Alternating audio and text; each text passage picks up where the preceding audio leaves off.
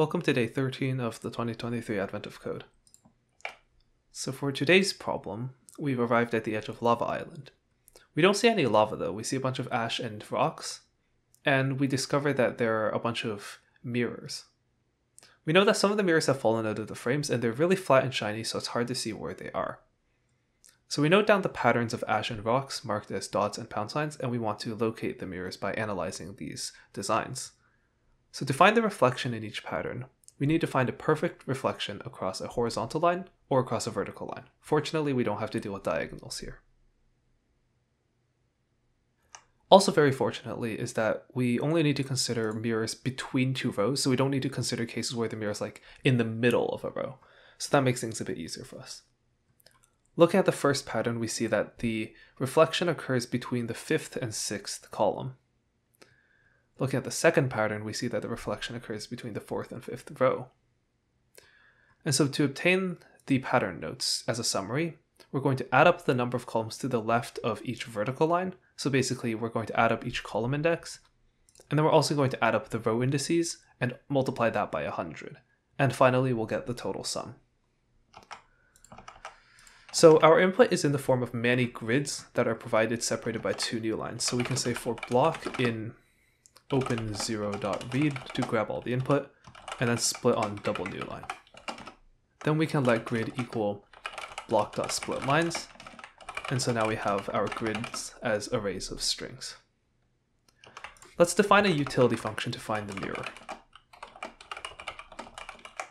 We'll make this function only search the rows, and we'll use a different method to search the columns later. We'll basically flip the grid diagonally and call this function again, as it'll give us the same result. So we'll iterate through each row index. We'll start at 1, and the reason we start at 1 is because if we were to start at 0, then we would have the entire grid under the mirror, and so there would be nothing above, and as in this problem, any rows or columns that don't have an equivalent pair are just considered to match. For example, here row 1 would match a fictitious row 8, and so it's ignored.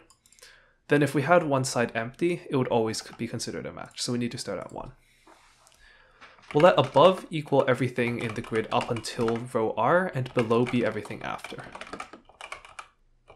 Now, in order to check for equality, we're going to flip one of them, and then check each element within the first n items, where n is the shorter of the two arrays. But which one do we flip? So let's suppose we have a grid, and we put the potential mirror close to the top. If we were to flip the bottom one, then what we would get is that the actual matching point, let me mark this with color so it's a bit easier to understand. So this is the outer edge of our reflective area. If we flip the bottom one, then we would end up with something looking roughly like this. We see that the red lines don't match up, which makes lining them up difficult. However, if we were to instead flip the top array, then what we would get is something looking like this. And we see that they will line up, so this is easier to work with. Now, if we instead suppose that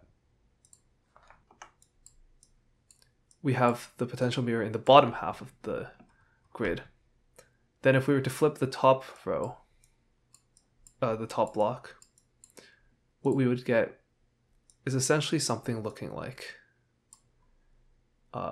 this.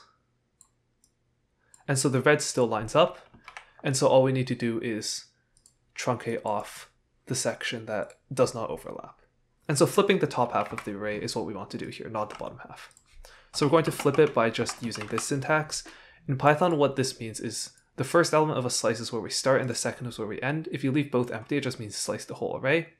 And then this is the step value. A step value of -1 means it will start at the end and go forward instead of starting from the beginning and going, it would go backwards if you have a negative step value.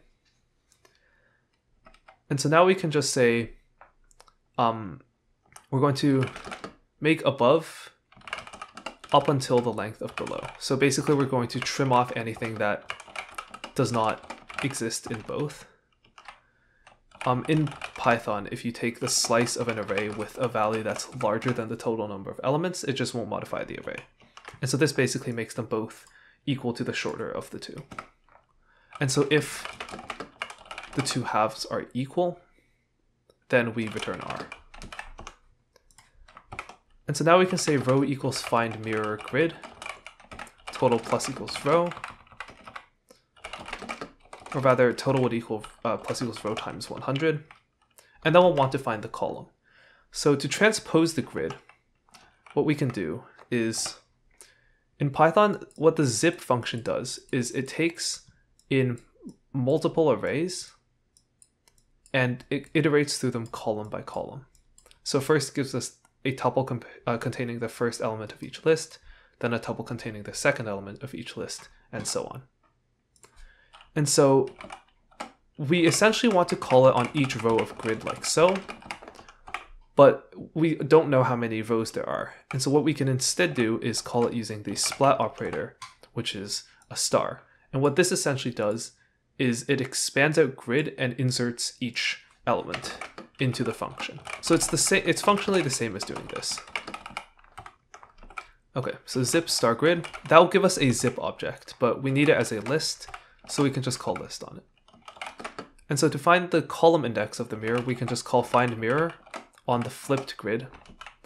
And so now we've taken our grid and we've flipped it across the diagonal axis. And so now when we find a row mirror, when we put it back in our original form, we've really just found a column mirror. And so it's the same thing. And so finally, we just need to print out the total. And, oh, I forgot a final condition. If we do not find anything, we can just return 0 because we're taking the sum. So if we don't find anything, adding a 0 is essentially the same as doing nothing. And so that gives us our answer for part 1. For part 2, we see that every mirror has exactly one smudge, where one dot or pound sign should be the opposite type. Okay, and so we'll need to find and fix the smudge that causes a different reflection line to be valid. Now, instead of looking for a reflection line where the values on either side are equal, we're looking for one where the values on either side have exactly one issue. We don't need to identify the position of the smudge. All we need to do is obtain the same summary using the new reflection lines. All we need to do is change this condition. We're going to use zip again. What we're going to do is we're going to look through each corresponding row or column. So we'll do zip above and below. And since the zip function will cut out any extra values that do not line up to anything, so if we zip these two together, we'll only get 2 iterations and this one just gets ignored. We can actually remove the truncation here because this will only go through the rows or columns that line up. So we can say for x, y in zip above and below, this will iterate such that x is the first row of above and y is the first row of below, and then x is the second and y is the second row, etc. We'll want to find the number of differences, and so since we know that x and y are going to be lists of characters of the same length, we can say for a, b in zip x, y.